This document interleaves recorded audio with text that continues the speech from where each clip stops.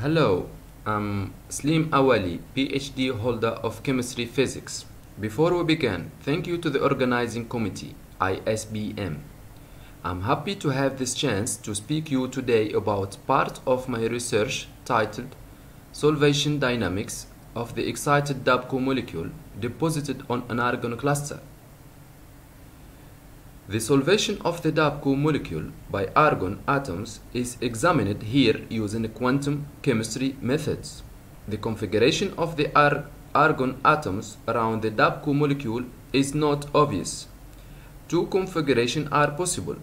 The argon atoms prefer to bind to each other, which leads to a DABCO molecule solvated at the surface of the argon cluster, or the argon atoms prefer to bind to DABCO in equivalent positions, which results into a DABCO molecule inside the little rare gas cluster. In this slide, I will describe the experimental setups. A cluster source is coupled with a pickup deposition cell. The beam carrying argon clusters is generated by supersonic expansion through 100 micrometer nozzle using a pulse valve operating at 20 Hz with a back-end pressure of 16 bar in the nozzle source. The average size of the clusters is estimated to argon 500. The cluster beam exits the source chamber through a schema and enters into the pickup chamber. A needle is used to the latter chamber with a low pressure of DABCO molecules, which are picked up collisionally by the argon clusters. The pressure in the pickup chamber is maintained low enough so a negligible amount of clusters carry more than one DABCO molecule. Finally, the pump probe technique and photoelectron spectroscopy were used to study the relaxation of the excited electron state. Two dynamics was observed. One was investigated at short time, 0 to 4 picoseconds. The action spectrum of the deposit DABCO molecule was measured by Rampey over the range 275 to 265 nanometers by steps of 0.025 nanometer. Photoelectron spectra were collected for each wavelength. Two solvation sites on the cluster were observed spectroscopically differing through a non-absorption threshold of 60 cm to -1 and photoelectron energy of 0.21 eV.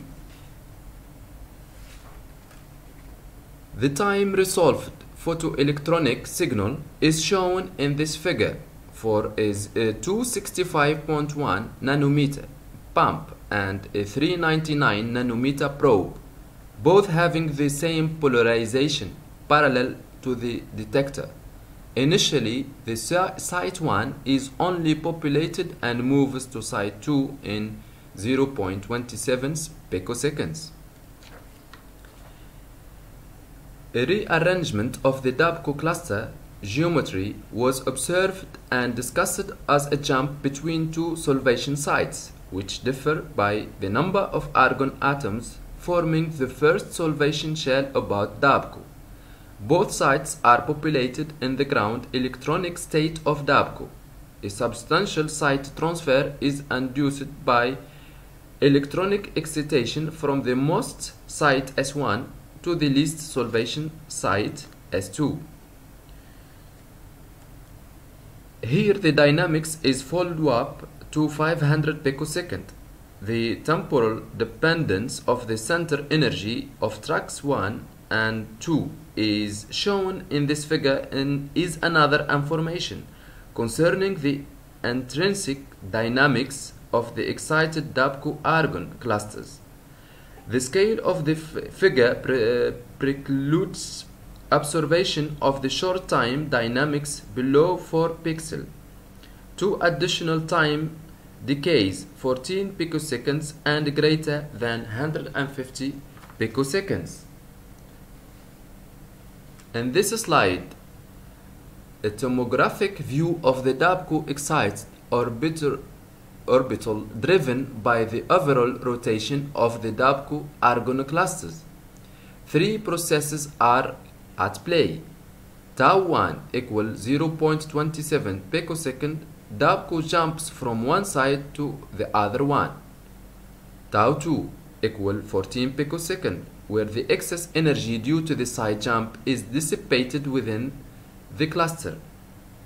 This dynamics is superimposed on a much slower one, Tau 3, greater than 150 picosecond, where the internal energy of the DABCO molecule is dissipated over the cluster. When comparing the left and right panels of the total photoelectron signals, the intensities of track 1 and 2 don't have the same behavior as a function of the pump probe time delay t. These differences appear between experiments that differ by the relative polarization direction of the pump and the probe lasers, either parallel or perpendicular. Only tracks 1 and 2 carry significance regarding the dynamics of the photoexcited DABCO argon clusters. The TSD analysis as a function of the pump probe time delay shows that the time scale of the anisotropy is correlated with the rotation of the argon cluster. It seems like the polarization anisotropy effect is essentially sensitive to the rotation of the cluster.